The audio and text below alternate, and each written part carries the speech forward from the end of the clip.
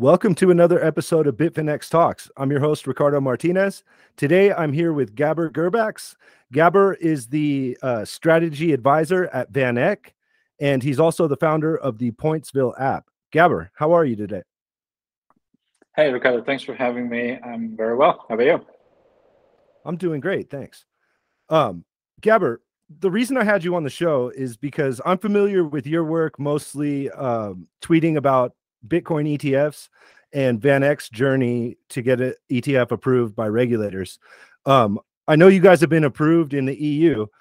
How have investors responded to the Bitcoin ETF product since it's been launched? It's been a long journey working with VanEck on getting a Bitcoin ETF approved, ETPs approved around the world.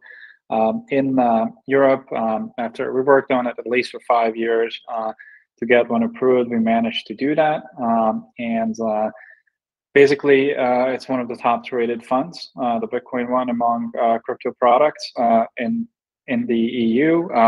The Bitcoin ETP is available in 14 countries, and it's listed on the Deutsche Börse, Xetra, as well as Euronext. So we managed to find a way to get Bitcoin into Europe's largest exchanges, which is a great journey. And again, from our side, it's 5 years plus of work with regulators and 8 years of work behind the scenes, just ourselves getting comfortable to get there. And sort of feel like I got 20 years older in this, the last 8 years. But so finally we got there, and I'm hoping that at some point the US ETF is going to be approved as well. Just so that our listeners know, US ETF right now is not available in the markets. We're hoping they would get approved.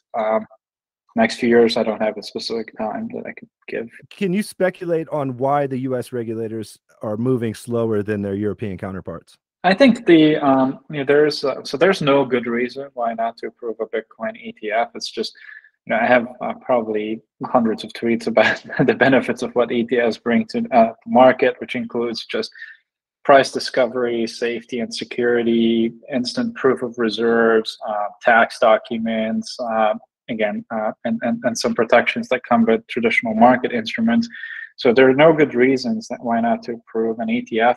Historically, at least over the past 5-7 years, the narrative was that, are there good enough pricing sources for Bitcoin ETFs? Now we proved that yes, there is. We built the first regulated index series with our subsidiary market vector indices. So those have been the first regulated crypto indices in Europe, and the regulators like that. So we solved the price discovery issue. In Europe, we've been working with a regulated bank, actually out of Liechtenstein. And so we have that going for us, a bank holding Bitcoin on balance sheet. And that made regulators happy. And we also shown that Bitcoin is not uniquely prone to market manipulation. And again, over the years, they've been just open to approving an ETF. In the US, I think there's been just some political turmoil and wrestling around the Bitcoin ETF. So I always say that regulators are just using this Bitcoin ETF approval for their political platform. That's the only rational reason I can see. One of the things that people suggest that the Bitcoin spot platforms, so think the likes of obviously there's a Bitfinex podcast, but Bitfinex, Coinbase, Binance, that the SEC should regulate those platforms before approving a Bitcoin ETF. But obviously that's nonsense because it's not in their jurisdictions.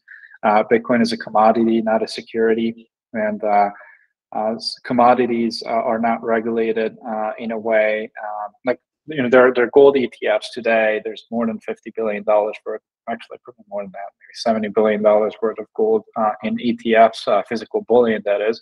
And the gold markets are less regulated than Bitcoin markets, less oversight, less transparency. So there's, again, no good reason why not approve a Bitcoin ETF in the US. So to me, it's going to happen. The question is whether it's going to happen during this administration or the next. My guess, it would be the next if I had to speculate. And Democrats haven't been too friendly, to be honest, to Bitcoin. But until then, the exchanges like Bitfinex have done an excellent job basically giving direct access to Bitcoin to people. And the big winners from this, SEC not approving exchanges. I'm sorry, ETFs is the exchanges themselves, like Bitfinex, and that's also just a more crypto native way to deal with Bitcoin. If you are an exchange, take self custody if you want, trade if you want, not have to have a traditional vehicle. Again, long term, I think if I could hold my Bitcoin alongside my stocks and foreign currencies and assets, that'd be fantastic. But I think we're not there yet. People are just getting comfortable. In doing research for this interview, I noticed that there's actually quite a few Bitcoin ETFs on the market globally. Would you say that it's becoming pretty competitive in the ETF product offering? Yeah, definitely. So there are, technically most of the ETFs are ETPs, exchange traded products. Exchange traded products are an umbrella term for various things: exchange traded funds, exchange traded commodities, and exchange traded notes. There are some exchange traded products that are technically exchange traded notes, meaning they're debt instruments. So sometimes no physical Bitcoin are backing them. So there are a number of those products. Our products are physically backed by Bitcoin and as special purpose vehicle holding physical Bitcoin. So those are sort of like a physically backed Bitcoin products. But yeah, there's competition. Financial firms are launching Bitcoin exchange traded products in Europe mostly, trying to serve their customers. And this is one way that banks can serve their customers, because there's a need for Bitcoin and customers are asking for it. So these companies are launching Bitcoin products. I don't mind competition, actually. I think this is great for the space. It just shows that there's more demand for Bitcoin. How is a Bitcoin ETP different from a product like Grayscale's GBTC, which we've seen in the headlines recently? Well, I could be here for 3 hours going through those in details, but let's just on the top level, some of the most important attributes is the likes of GBTC are over-the-counter traded products, so they are traded in either a small platform like the OTC board, and not major exchanges like the New York Stock Exchange, NASDAQ, or ICE, CBOE, big exchanges, or Xetra, Euronext, and so on. So that's one. Listings is a much smaller venue. Then they are not redeemable, basically, as ETFs are. Every ETFs is redeemable at their net asset value at least once a day at the end of the day, depending on where they're listed. It's 4 p.m., 3:30, 5:30. It depends on exchange closures, where you can get the shares of the ETFs at the net asset value. That is not true for the likes of GBTC and closed-end funds. Effectively, what happens is you buy shares from the issuer, and then you're locked up your shares for either 6 or 12 months in the US with just a regulation around closed-end funds. And then how you can get rid of your shares if you want to sell them is you sell it to the secondary market. Someone else buys it for you, but you cannot redeem it with the issuer at the end of the day like ETFs. So what happens then is you see crazy swings in premium and discount. So with GBTC has been at sometimes in an 80% premium trading at the heights of the ICO boom. Then it collapsed to an almost 50% discount after people started selling it. And unfortunately, ETFs tend to trade pretty close to the market prices of the instruments that they represent. In this case, the price of Bitcoin. But if you have GBTC, for instance, and you're at a 50% discount, then what you're getting is like 50% of the price of Bitcoin. So in this case, a little bit north of $8,000, which is kind of crazy. So that's why an ETF would be so much better for the market, because you would have instant, at least once day redemption capability. You'd also have the ability to trade it freely among market makers in primary and secondary markets. So that's and you would have more transparency into the issuance and purchasing of like how the issuer buys these shares, because we don't know what DCG is doing with GBTC shares. We're at the mercy of what DCG and Grayscale are going to do with their trust. And publicly listed exchange traded funds are much more sort of like they have much more transparency requirements. They have exchange listing requirements. So you just have, I don't want to say 100 times more information available, it has to be between 20 and 50 times more information available about the fund. And basically you have a door in and there's a door out as well. That's not the case with closed-end funds. Door in is easy, door out is hard. You've mentioned several advantages from Bitcoin ETPs. Why would investors or funds want to trade an ETP rather than either Bitcoin itself or another security like futures or options? Yeah, so let's start with. So I'm a big proponent of Bitcoin. I think if you own Bitcoin, own it directly. And but the reality, what we have seen is that most people actually leave Bitcoin on exchanges because of convenience. And if you basically hold your Bitcoin on exchanges, some exchanges like Bitfinex are better than others, and have a history of being loyal to their customers and working with their customers. But some exchanges collapsed, just recently FTX. So in the case of an ETF, the shares of an ETF is basically redeemable directly. You wouldn't have to go through the crazy legal quagmire because you have once a day liquidity, and the issuer is like basically forced to give your Bitcoin back. So that's a scenario where you would have more liquidity and more oversight for firms who are managing these products. Some of the other advantages too is, again, you're holding your Bitcoin alongside other stocks and bonds and investments that you have, which actually comes with some insurance protections. And you have in the United States, like sometimes you're, depending on the asset, you have FDIC protection, which means that up until $250,000 in your account, at least for the cash portion, you're secured. For securities, there are SIPC protection up to $750,000. So for the average investor, you actually have insurance protection for your account if something bad were to happen. The government needs to bail you out, but you have access to that bailout, and the issuer cannot stand in the way. And so that's a big advantage. Just high quality companies with access to potential bailouts and insurance funds that are nationally recognized and put in place. With respect to futures, I actually I don't think that the average person should trade futures or leveraged funds, especially if you're new to Bitcoin. Own your Bitcoin, maybe buy a little bit, dollar cost average in and out, depending on your objectives. But borrow-based betting is not for everyone. I think it's for professional traders. Some of these crypto exchanges have,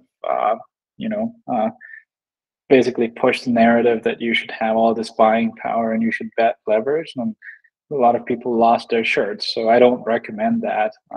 If you are later down the line want to borrow, play around, but learn a few years just holding Bitcoin, trading it a little bit, but not futures. And if you compare exchange traded products on Bitcoin, for instance, to what happens generally in crypto exchanges, there's a limit to leverage, which is usually somewhere between, it's usually 2 to 3 times, and some jurisdictions it's 5 times, but you have a natural limit to leverage, so people cannot lose their shirts immediately, like on a 50x trade or a 20x trade or a 100x trade. And so it's one of the big benefits. But again, an exchange like Bitfinex, for instance, if you hold Bitcoin responsibly and you dollar cost average into trades when you're just buying lows, for instance, I think it's a great behavior, and you can have those good behaviors at a Bitcoin exchange too, not just in ETFs. In places like Europe, where the regulators have approved these ETFs, is it only for Bitcoin, or are there other crypto ETFs like Ethereum or Solana or something like that? Yeah, so I mean, the first ones and the most liquid ones are Bitcoin. So I would say, 70-80% of the market from a liquidity perspective is Bitcoin. People understand the story of Bitcoin, which is a store of value, sort of like a digital gold. And while it does not have exactly the characteristics of gold, traditional investors get it. So they start with Bitcoin. There are other products that are available in the market as well. Ethereum, Tron, Avalanche, are some of the examples. Polygon. So those have exchange traded funds. I've launched some of them for VanEck, and you're working with these companies. So investors are able to access those funds as well, those assets through VanEck. What I'm seeing right now is that mostly the Bitcoin ones are getting used at size and with institutional type of liquidity.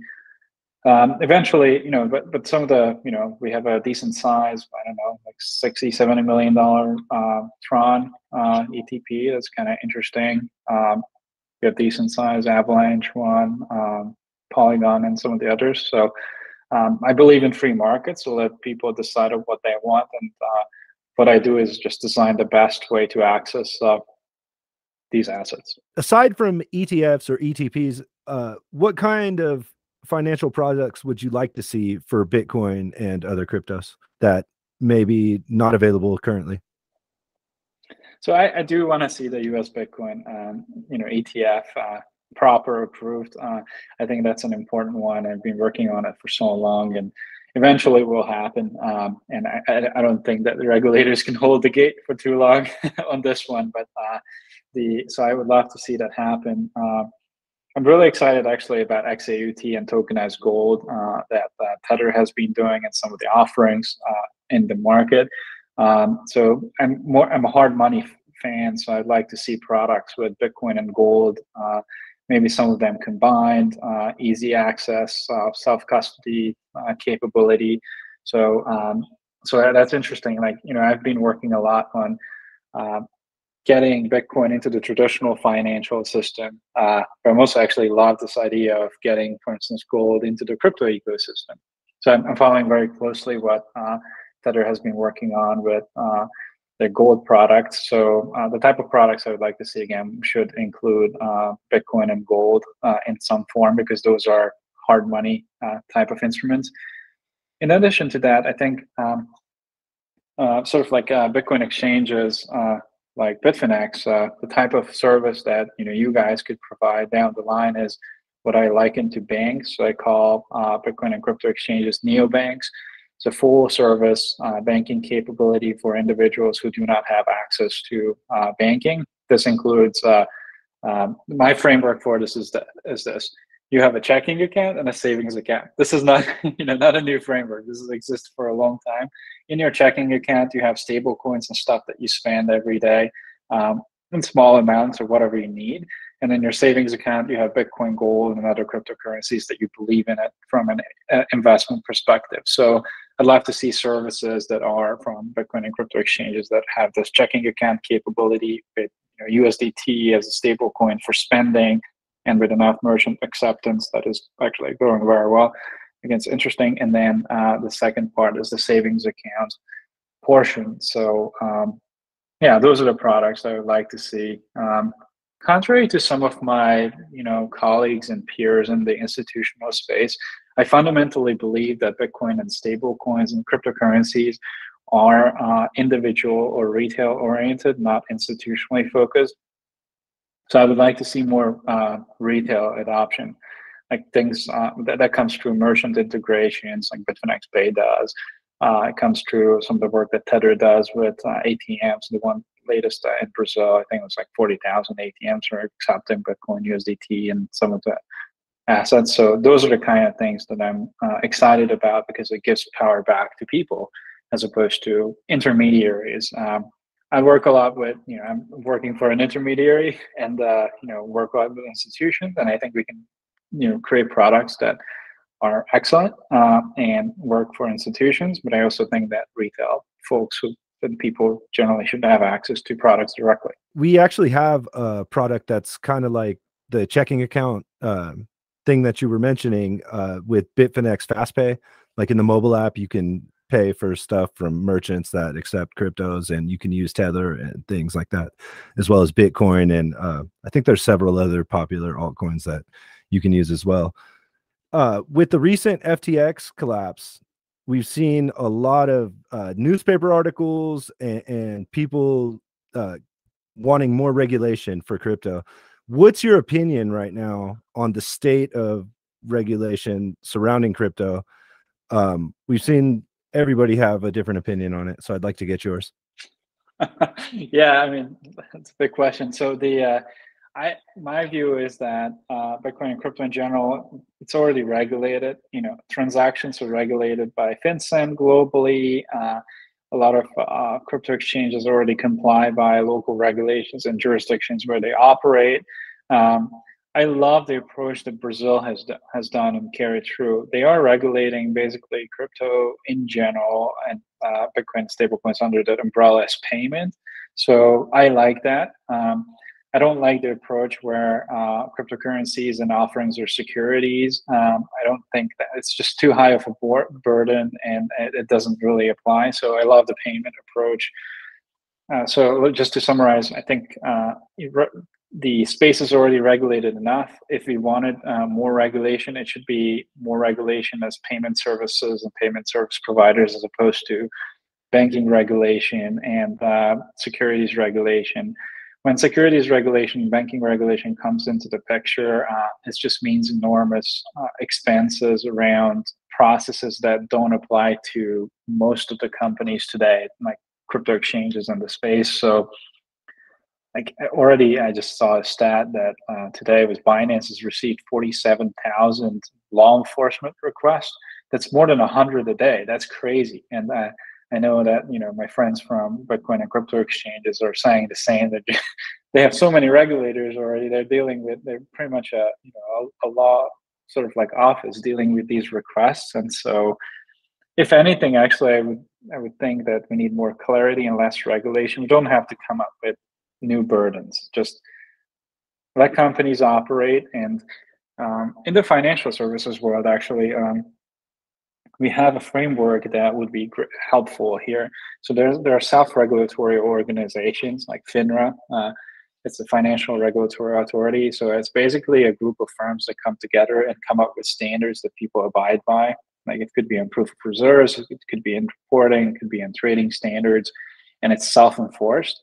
And most of the time, this self-regulatory organization manages to fix a lot of internal issues and flashes out bad actors and bad behaviors without, you know, the Department of Justice and regulators raining down on everyone. So I would love to see more of that. I guess that would be my summary. And I'm encouraged that, you know, some of the senators that I get to speak to and leaders around the world are rational about this. Most of them aren't yet, despite the fact that, you know, some of us spent 10 years educating them about stuff.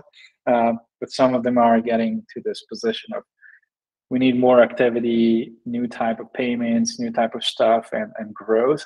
And so we don't stand in the way of crypto exchanges, for instance, but we're going to define some guardrails or use existing frameworks for payments. So anyways, that's the direction I'm hoping for. Although with FTX, it's just a big black eye, if you will. We got hit in the face. Regulators are saying that, oh, the industry needs regulation and more oversight and more this and that. You know, fraud and theft is already illegal. So these guys, you know, one company, it looks like they committed fraud and stole people's money.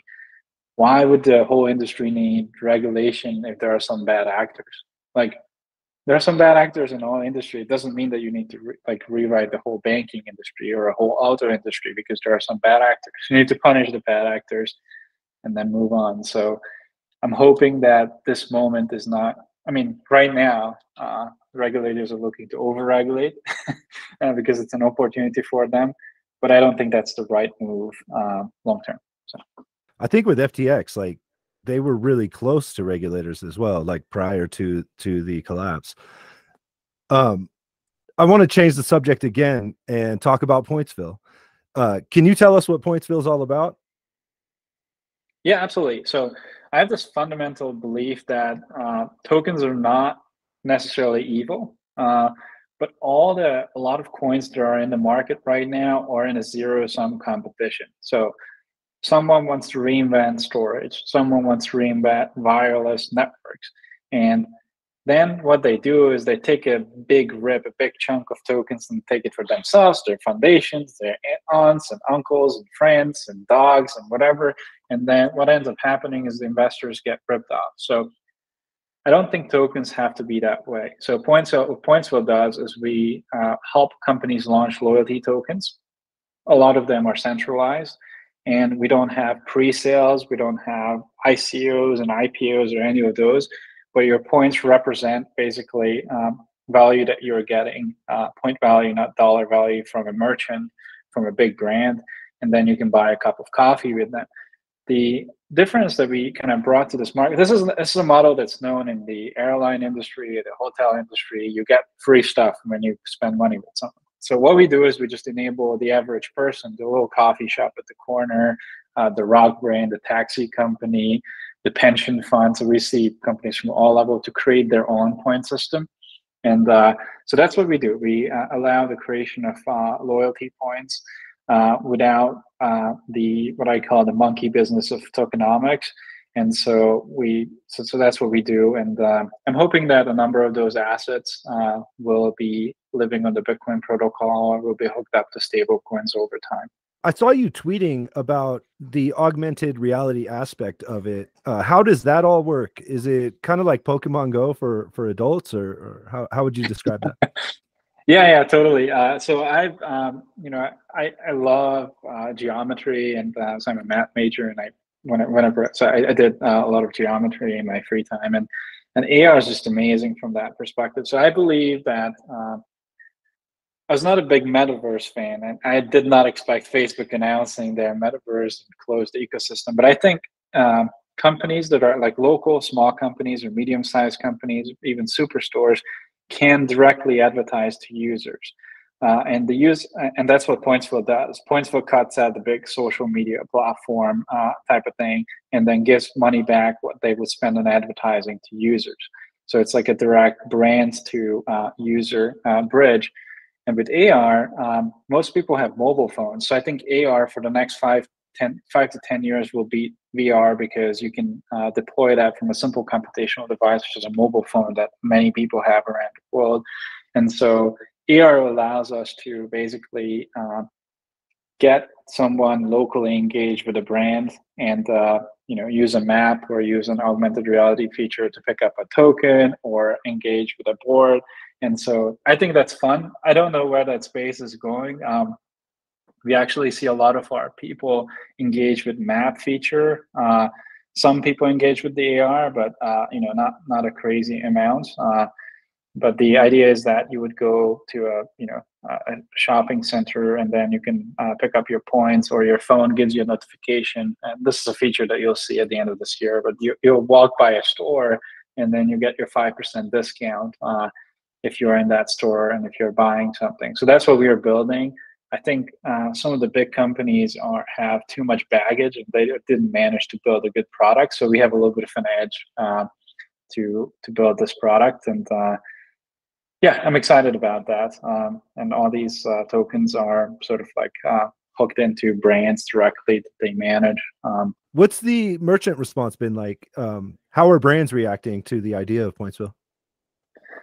Pretty well. So we've started roughly 3 years ago as a company, and we have so far 80 plus partners and 105 additional brands that give discounts from the company. So pretty good response to it.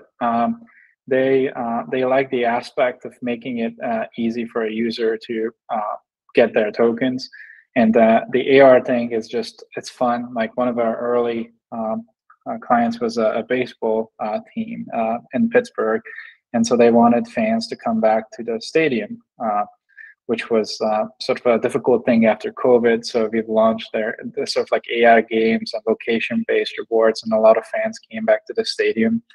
We have bank clients who put tokens around their branches, and they are incentivizing people to go to a bank. A lot of people don't even know that bank branches exist in the US, which is a crazy phenomenon. There are all these buildings and safes and beautiful branches, and people don't go there.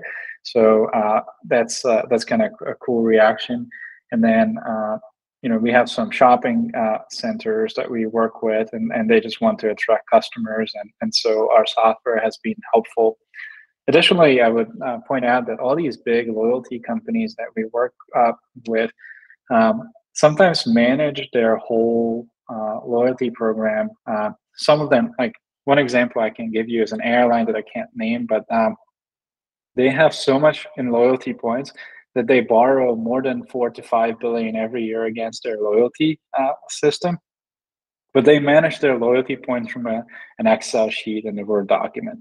So what we built is basically a back-end management system for their loyalty offering, and so that helps them just to kind of keep track of who owns what, and manage their program more professionally. And it's just astounded me how big the space is and how much actual money is being borrowed against loyalty points. So, anyways, that's one of the, we're just being a non-sexy middleware who helps companies kind of organize their loyalty points and maybe make it more interesting. And so, yeah, it's a role that I like, but it's definitely not as flashy as some of the crypto projects out there. Is PointsVille only available for people in the US, or do you guys work with global brands and people outside of the US can use it also? It's available in most countries, with some exceptions. We have some transaction limitations with OFAC countries that, Bitcoin and crypto exchanges do have as well, at least on the fiat side. But yeah, it's available globally. We have, some of our offerings are restricted on the sort of like cash side in the US right now, but we are actually looking to work with stablecoins globally to make some of our services available as well, with like cash rewards and like USDT and things like that. So global, and actually the US is it's a big market for us from a partner perspective, but it's from a user perspective, it's not our biggest market. My second to last question is, how has the crypto community itself responded to PointsVille? Are they enthusiastic about it? Yeah, so we have, I don't know, like roughly 20 some partners from the crypto community. So, BitTorrent and Tron are one of them. And then we work with Polygon. We work with some of the Elvins as well. So the idea is that, eventually if someone wants to deploy their loyalty system on a blockchain for whatever reason, sometimes it's not sensible, sometimes it is, they can do it through us. And so they've been very positive and supported us. And we have seen a lot of users who are interested in more sort of, a lot of the NFT space was just JPEGs for the longest time. And we came in offering like baseball tickets. We came in like basically you could hang out with your favorite baseball player at the holiday party if you had enough points, type of thing. So that was favored. It was mostly a US focused kind of effort, but it was very much liked, and people were thinking about collectibles broadly. I think NFTs have bastardized collectibles. Like, people used to really like collecting stuff, and now collectibles are taught as NFTs, and NFTs are they're just too much for a lot of people.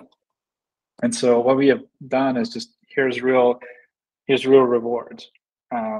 You can go to a baseball game, you can get 5% back. Take that in cash, and that was viewed positively.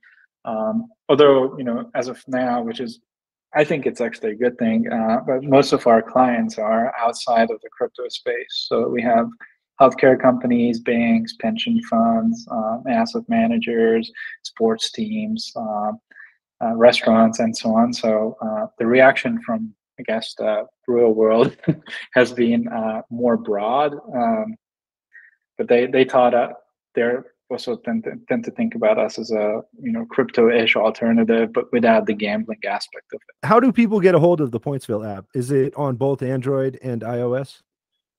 Yeah, Android and iOS, so apps are available. We also have a web platform, loyalty.pointsville.com. That's where you see our promotions, and we have redeemables, and you can earn points by watching videos, educational ones, for instance, about Bitcoin.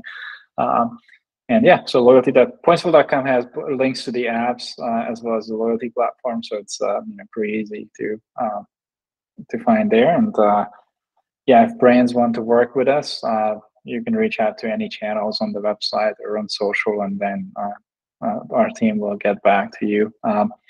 The cool thing about PointsVille is, like, let's just say you are a coffee shop or a mall and want to launch your loyalty system.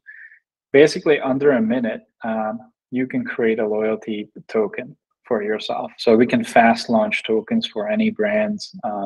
That's why we have seen interest and success ourselves. And also, some companies want to white label their solution. So you talk to a big, baseball league or a team, and they want to have their solutions white labeled to their brand. So that comes as by definition through a product. So you can just kind of own the interface and offer loyalty in your token to folks. So I'm bullish on that, by the way. I think I'm a Bitcoiner, and I think from a cryptocurrency and store of value perspective, Bitcoin and stablecoins make a lot of sense, and there's some cryptocurrencies that also make sense. But the next level, a next sort of like evolution of tokens is going to be brands launching their own monetary system. And not all these systems will be focused on like making money, but it will be a direct interaction with customers. And actually, this is sort of like will directly challenge the likes of Facebook, Twitter, and LinkedIn and marketing platforms that are being used today. And so again, so I think like what we are helping with is in the right now, how it is that the likes of Facebook earn money for our eyeballs and views. Now they started paying creators. So you can earn some money now if you're a creator and put content on their platform. But users are not really earning money these days. And so our bet is that with PointsVille and with direct advertisements and work with brands through tokens on the platform, the money that's spent on advertising will be spent directly on the user, which forces sort of like local communities and cuts out, Silicon Valley organizers, New York organizers, and the big sort of like tech hubs of the world. So I'm really bullish on that because in a way it's a parallel to the Bitcoin ethos, and we sort of we're working on Bitcoin and stablecoin integrations as well because we share values there. So anyways, that's why I built Bitcoin, because I think it will help with the direct community interactions and brand awareness without the big guys. Gabor, we were supposed to do a 30-minute interview and we've gone 12 minutes over. It's been a pleasure speaking to you, but I don't want to take up your whole day. So how can people follow you on social media? How can they keep tabs on what you're working on? Yeah, absolutely. So I'm on Twitter and LinkedIn. So Gabor Gurbacs, Gurbacs, and is the last name, and Gabor is the first name, Gabor. So Twitter, you can find me there, and LinkedIn is just find my name as well. If we do business together, feel free to add me. But yeah, reach out anytime. I'm pretty low key and excited to work with you. And thank you for inviting me. I'm a big fan of Bitfinex. And sort of like the whole Bitfinex family of company and Tether and so on. So you guys are doing great things for the world, and I appreciate that.